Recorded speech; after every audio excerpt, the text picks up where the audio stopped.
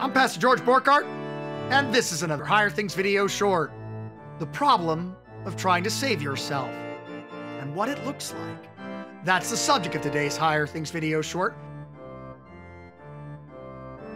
Like, subscribe, ring the bell, get the app, donate. If you love what we're doing in Higher Things, like our videos, subscribe to our YouTube channel, ring the bell for notifications, get the app. It's on every platform. And donate. Your tax-deductible gift keeps Higher Things an organization all about passing the faith to the next generation. Keeps us a-rolling. And we need your gifts. Our kids need your gifts in these dark times. The gospel, the traditional gospel for the 17th Sunday after Trinity is from Luke 14, where the Lord tells a parable. And the parable is about, as he is told, as he watches the Pharisees jockeying for the top spots. He says to them, when you are invited by someone to a wedding feast, don't sit down in a place of honor, lest someone more distinguished than you be invited by him. And he who invited you both will come and say to you, give your place to this person. And then you will begin with shame to take the lowest place. But when you're invited, go and sit in the lowest place, so that when your host comes, he will say to you, friend, move up higher, and then you will be honored in the presence of all who sit at the table with you. For everyone who exalts himself will be humbled, and all humbling themselves will be exalted.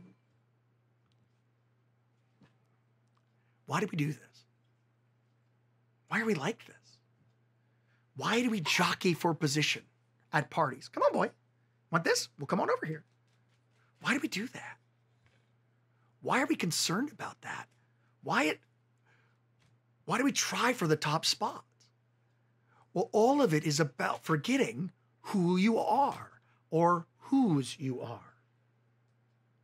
You are an heir of heaven. All things are yours. Jesus is the Son of God. You're a child of God. Jesus is the heir of heaven. You're the heir of heaven in him. Jesus died for you and rose for you, and now he lives, and you live forever in him. All things are yours. God hasn't kept anything from you. In fact, the top spot in heaven is yours by faith alone. We forget that. And so we start jockeying for positions. We play chutes and ladders with people, trying to push others down to raise ourselves up, all because we forget who we are. If you remember that you have everything, if you remember that Jesus died and rose again for you, well, get in your bed. Get in your bed. Get in your bed. In your bed. Come on. Jump in. Jump in. You're embarrassing me, son. Jump in. Jump. Jump. Oh, how awful is this?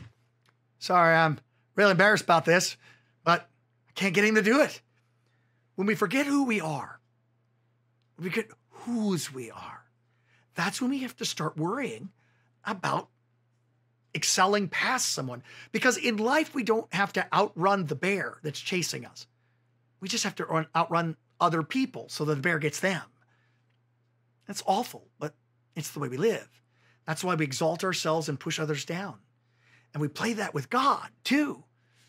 God, at least I'm not, like Borghardt, who can't get his dog to jump in his bed. Get in the bed. It's sad. You are one for whom he died. That's what defines you. You aren't defined by what you are and aren't. What defines you is your baptism. The adjectives that we use to describe ourselves: sinner, unrighteous,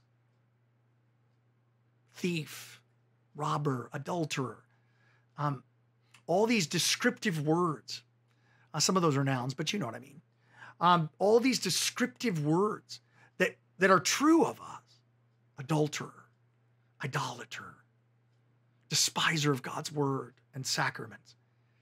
They're not the final word on us. Christ, and Christ alone. He's our salvation, and he is the one who defines us. Oh, look at that.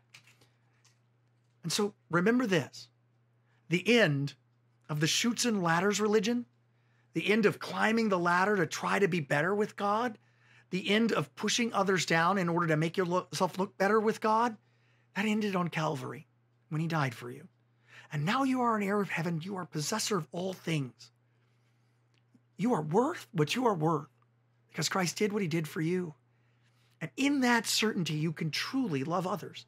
You can truly be a friend to others. You can lift them up because in heaven, there's more than enough room in the top seats at the head table for all of us. All of us. Even you and me. Think about it. I'm Pastor George Borghardt, and a dog that won't obey me. And this has been another Higher Things video short. Can you see him? There he is. You see him?